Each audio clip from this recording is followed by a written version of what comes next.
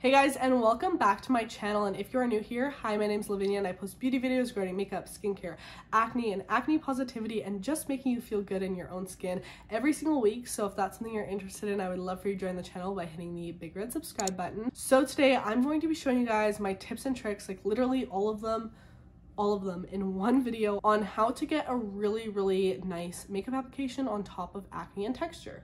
As you can see, some of my acne and texture is still poking through. I'm going to be showing you guys how to minimize the look of texture, how to make your makeup look really smooth while still covering up some of your acne and acne scars, and just the best techniques I've found that really work for my dry, sensitive, acne prone skin to make sure the makeup not only lasts all day but looks as flawless and smooth that it can look on real textured skin. We're going to be taking my skin from this to this glam look, and I'm going to be going through some of my tips and also comparing to some mistakes that I often see done on acne and textured skin. If you want to see all of my secrets, all my beauty secrets for how to do your makeup on acne and textured skin, just keep on watching. Oh, you tell me stories, you tuck me in, and the second you leave, I call you right back to check for monsters in my sheets. All right, so let's get started with the makeup look. This is what my skin is looking like right now. And I'm really gonna give you guys all of the tips today.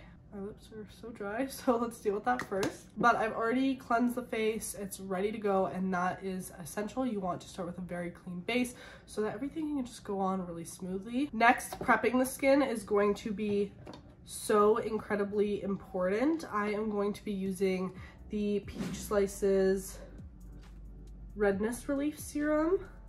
This has 10% azelaic acid, and since I have a lot of scarring right now, it is definitely just going to help take down that redness a bit. And this is a really nice, like, nourishing primer too, so if you have dry skin like me, you want to give your skin nourishment so that the makeup can actually slide on well. Then I'm gonna be taking some hyaluronic acid. This one is from Vichy, and I like hyaluronic acid when doing makeup because it kind of acts like a primer. Something that will do a similar thing will be polyglutamic acid, because it has a little bit of sticky and tackiness to it. So it's really nice under makeup because it will kind of be able to slide on really well. Apply that all over. And then moisturizer, I'm going to be going in with the Peach Slices Redness Relief, also one I really have been enjoying. So you just want to use something that is really hydrating and nourishing to the skin. I like this. I like using gel moisturizers you guys have seen, or like water-based moisturizers for makeup, but some of them can be like not it, you know, like so just like kind of absorb right away and don't give you any of that nourishment.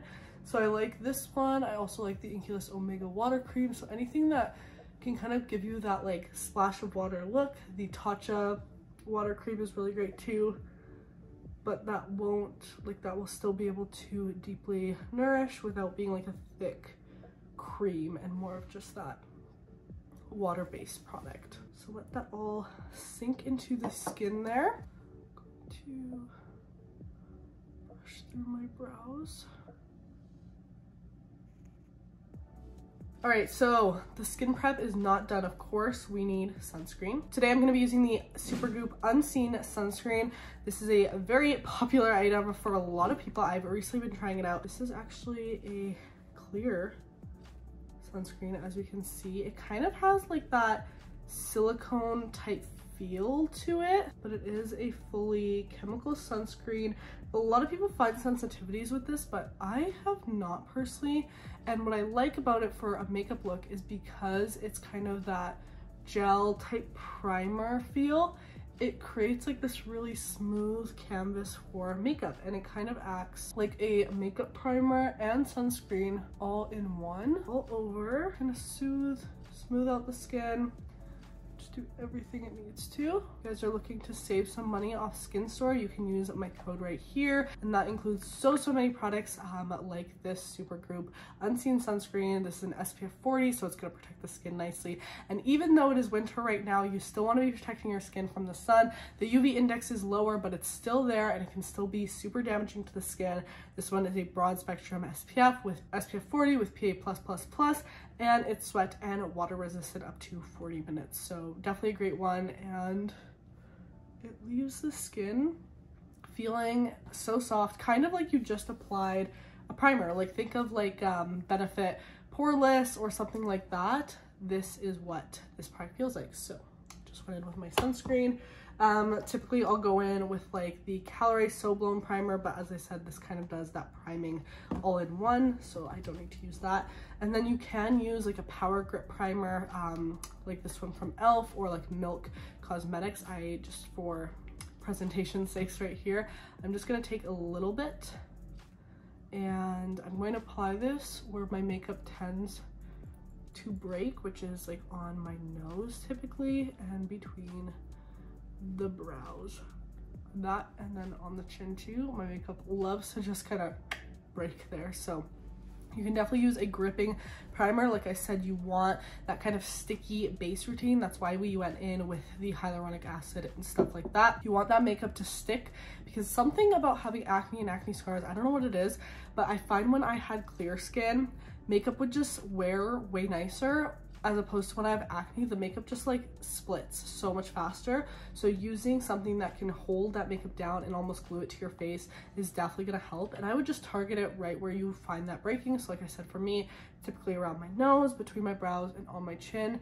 That makeup loves to just break up. Another priming tip that I have, of course, you don't have to go in with all of these items.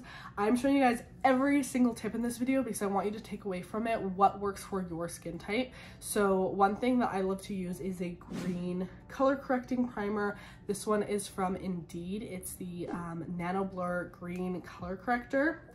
I love this because it's literally like a moisturizer, but it's green tinted, as you can see. I'm not gonna apply it over the Power Grip primer because I don't wanna, you know, mix too many things up, but you can apply this all over and it will blend into the skin once you blend it out, but it will just take down redness a bit, and it does make a pretty big difference on top of makeup, I find, underneath makeup, because it just slightly takes down redness. Nothing too crazy, it won't completely transform your skin, it's not a foundation, but it smooths out the pores a little bit and just gives the skin a really nice look, I find. So I like to apply that all over, and this is a primer, a green primer that I really enjoy. So using something that's color correcting is a really great option. So now that's kind of the prep phase. My skin feels really plump right now, and that's what you want. Your skin should feel like it just drank a bunch of water, which, speaking of, I should probably do. Before I go in with too many other products, you can also apply some pimple patches. I really like these ones from Peace Out. They just released them. They're the Sheer Acne Day Dot. These ones are really great. Hero makes some really great clear ones. Rael, Some by Me. I don't have any active whiteheads right now, so I'm not going to apply any pimple patches, but those are some of my favorites for applying underneath makeup because you want to protect your skin. And if you have active breakouts, I would just recommend putting on some pimple patches. They're not even going to be that noticeable, and the makeup is still going to look really good, but then you're protecting that spot from any of the makeup on top. So let's get into the skin prepping. One mistake I really see a lot is people going in with a full coverage foundation. This is one of my favorites right here. The Niacinamide foundation, and I'm just going to apply a little to show you guys. It's very full coverage, and if I apply this in a thick layer all over the face, you can see that would completely cover up my acne very easily. But the issue with that is now all of a sudden I have this thick layer all over the face, and yes, I do have lots of spots all over, but I don't need that much coverage all over. And especially if you have less acne or acne scars than me, there's literally no point in applying that much coverage all over the face. Sometimes there's a time and a place for it, but I think it ends up looking heavy and cakey, especially on textured skin. So what you want to do is use either a color corrector or concealer. It depends on your acne. I'll show you both in this video. I'm using the Exa Beauty High Fidelity Color Corrector in the green shade. I like using a little like eyeshadow brush almost. I just pick up a tad of the product on my brush. And let's see, these pimples right here are a little more red. See, I just go in with the tiniest amount. I see people applying way too much color corrector, and then they have to apply a thick, heavy coat of foundation on top to cover up the green. When if you just apply a tad, it can do a lot of that redness covering, and then you don't need as much foundation on top. So I'm not using this on all my spots, but just a little bit. Literally a little bit goes a long way, and you don't need to apply a ton of product to see this work. Anywhere I have more prominent redness, and on the ones that don't need as much, you saw I just applied a very tiny amount. Be very light-handed with your color corrector, because the darker you go in with your color corrector and the more heavy-handed, the more you're gonna have to do with covering up with the color corrector with foundation. You just want to use enough color corrector to cancel out the redness in your acne and your scars, because if you look at a color wheel, we want the opposite. But if you apply so much color corrector that you have so much green on your face now, you're gonna have to go in with more foundation to cover up that green, which you could have just went in with that foundation right away over your acne and you would have had that full coverage. So that's just kind of redundancy and applying way too much product. This way, as you can see, the redness has gone down a lot. I didn't go over all my spots, but especially the ones that were more prominent, this green color corrector did the job, just applying a very light hand of it. I'm gonna do a very similar thing with another concealer. This is the e.l.f. 16-hour Camo Concealer. I ran out of my hydrating one, so I'm using the regular one. Hopefully it works out okay, because I do really enjoy the hydrating concealer since I have such dry skin. But we did some really good skin prep today, so it should be okay. I'm taking that concealer on the same little brush. Again, just the slightest bit of product just to cover that redness. Nothing crazy. This is a very similar technique to what's it called, like when the ladies on TikTok do like the micro little painting with makeup on their face. It's so cool. It's very similar. So see there, I kind of went in heavy-handed. I put a little bit of the product down and then shear it out and blend it around with my finger, and this way it just melts into the skin and looks like undetectable almost. And don't worry too much about the color perfectly matching. We're gonna fix that in a minute. Someone told me on TikTok that this kind of makes my acne look like freckles. I totally agree. I'm not looking for full coverage here, just enough. If you want, like this spot, see how it's kind of coming through and it's hard, like makeup's not sticking to it. You just want to take your time with this. Apply, spot conceal, and notice I'm not going over every spot. If I had to do this to every spot, oh my gosh, I would literally be sitting here for 10 hours. I just have too many of them, and that's okay. So pick and choose, you know, pick the ones that like kind of scream in your face and you want to cover up. But I don't fully cover them up. I just kind of let them be in this state where they kind of start to look like freckles. So now is when we're gonna go in with our coverage. The thing I see so many people do is after they've done the spot concealing, they'll still go in with the full coverage foundation. This is where you want to keep it super light. I really love skin tints. You guys know the L'Oreal True Match is one of my favorites. The tinted serum. I've really been liking this tinted hydrator from Wet n Wild. But today I'm going to use the Ilia Broad Super Serum Skin Tint. This is an SPF 40, so we just got a little more sun protection in there. Has niacinamide, squalene, and hyaluronic acid. I've really been enjoying this product.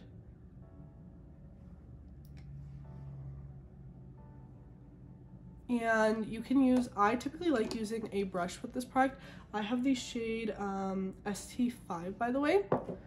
And this is a skin tint, but it does actually have a fair bit of coverage. I used just a little bit because a little bit goes a long way. You can see it's actually a fair bit of coverage. So I use the brush to kind of shear it out like so. Just kind of get it in the places. And then I'm going to take a sponge, a wet sponge. This will help shear it out as well. And go ahead all over the face, down the neck. Look how pretty the skin tint looks on the face. And blend. Blend into the hairline.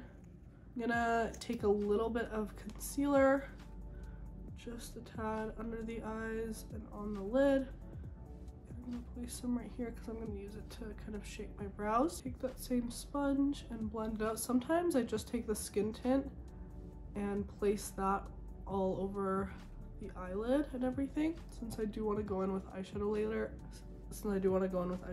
So I'm gonna use my concealer as my primer in a way. So there's what the skin is looking like. Of course, not everything is perfectly covered. What I'm gonna do for those spots that are still peeking through a little, just dab some concealer on them on top if they're being stubborn. I like to focus on the spots that are in the center of my face more. Sometimes I'll hit some of these, but I don't mind this as much, to be completely honest with you. And then I'm gonna take my sponge slightly and look at the pressure I'm using. Softest little bounces, because this will just melt the product. Sometimes I stretch out my face so that it really just gets in every little nook and cranny. All right, time to set the face. This is another part you want to be pretty careful with. You can do two things, loose or pressed powder. Now I have very dry skin, as I said, so I really don't set my makeup much at all. What I will do though is grab a little brush with a pressed powder. I'll go a little on the lid and a little just under the eye here, just to make sure that's like set and it's not like gonna crease right under that eye. I'll do the same around my nose, on the tip of the nose, between my brows, and in my smile lines, and on my chin. Like those places that I mentioned get a little breaking with. You can do the same thing with a loose powder. By the way, that was MAC Studio Fix in the shade N5, and then this loose powder right here is Maybelline Fit Me in the shade 15 Light. So you can do the same with the loose powder. If you do get a little more oily than me, if you really like to set down your makeup, because I know a lot of my girlies out there with acne have oily skin, take your sponge with a loose powder. This is my #1 recommendation. I would stay away from putting the pressed powder all over the face. Take a sponge, you know, you can dump some powder. You can dump some powder into your cap there. Lightly take some on the sponge, and I kind of tap some of the powder off. You can even just take some off on the back of your hand, because some of them are more pigmented. And then I go in and tap.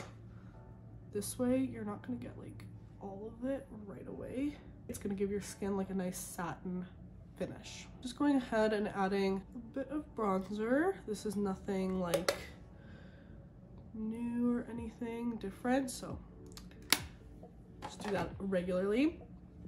What I do really like to do though when it comes to acne is adding a lot of blush. I like using a cream blush, and that's why I didn't set all over the face, and kind of I concentrated it in the middle. This is Rare Beauty Believe. What I like about adding blush to your looks, I find the blush makes your acne all kind of blend and just make your skin, like it kind of matches the acne and the color, so it just makes everything look a lot more cohesive, and it ties in the redness from your scars and your acne into the rest of the makeup look. So I just like to take a sponge, diffuse that, and as you can see, I bring it all over the cheek. All of a sudden, all this cheek acne blends with that blush, and it just makes it look like it's kind of part of my look. I go very heavy-handed with blush. I go very heavy-handed. I almost take it in the eye area, all over the cheek area, but this is something I really enjoy how it looks, and I just think it makes the acne look so much better in makeup looks when you just spread that blush all over, and it just blends with your acne so beautifully, in my opinion. And blush is in right now, red cheeks are in, so I take this all over, up into the temple, onto my eyelid, just all over this greater area. You can take a bit on the nose too. Let's say you're dealing with some nose acne, I just take that all over the face, and I just use my sponge to blend. You can use a little powder blush. This is Butter Blush from Physicians Formula in the shade Vintage Rose. Just set it down and make it and just make sure that blush lasts all day long. Now the reason I also do so much blush is to bring attention to the cheeks and lift, and I don't set this area because see, I have this natural glow now where I don't need a highlighter. But I will show you guys what I do with highlighter, because I know highlighter can be kind of scary with acne since it can bring out texture, and sometimes we don't want to emphasize our texture more than it's already there, which of course texture is completely normal, so don't feel like you need to cover it or hide it. And if you want to wear highlighter over your face, do it. But I like to take a little bit, and I'm using an intense highlighter. This is NYX Gold Bar, Rose Gold Bar. I'm taking a little bit because this one's very glittery, and you just want to add a little bit, not too much. That's why I left that area already kind of glowy on its own, since yeah, highlight can emphasize texture. So I like to still have like a highlighted look and have that glow, but without an actual glitter, and more just letting the the dewiness in the foundation kind of tell that story on its own. All right, so there's the face makeup. I'm gonna do the rest of my makeup and I'll be right back. All right, so my makeup is now done. Here's the finished look. And this is what the skin looks like. Obviously, I have texture, I have acne. You can still see that through makeup.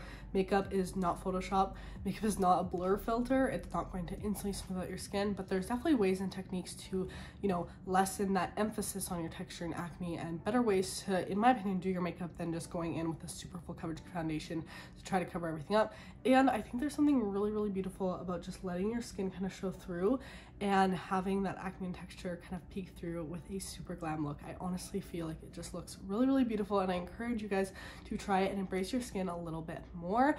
But yeah, that is the finished look, guys. I hope you enjoyed. Thank you so much for tuning in. If you have any questions or you want more similar videos to this, let me know down below in the comments. I would love to get your feedback on this video and if you guys are liking this kind of content. If you do want to see more content from me though, not only do I post on this YouTube channel once a week, so you definitely want to be subscribed, give this video a thumbs up to let me know you enjoyed, and also turn on your post notifications so you get notified every single time I upload a new video, which will be every Friday at 9 a.m. MST. But if you want more and more content, you can go follow me on Instagram and TikTok at Lavinia. I post so much content on there, probably a few times a day. Very, very interactive. So if you guys want to chat with me, get to know me more, I would definitely recommend that you follow me on those platforms. And if you do want to join the skin positivity community even more, you can go join my Discord server, which is made especially for you guys, just so we can all connect, so I can get to know you guys and your skin journeys. So I'll have the link for the Discord channel below. I would love to see you in there and just get to chat with you. But anyways, guys, that is all for this video. I hope you're having a lovely day or night whenever you're watching, and I'll see you in the next one. Bye. Oh, you tell me stories, you tuck me in, and the second you leave, I call you right back to check for monsters.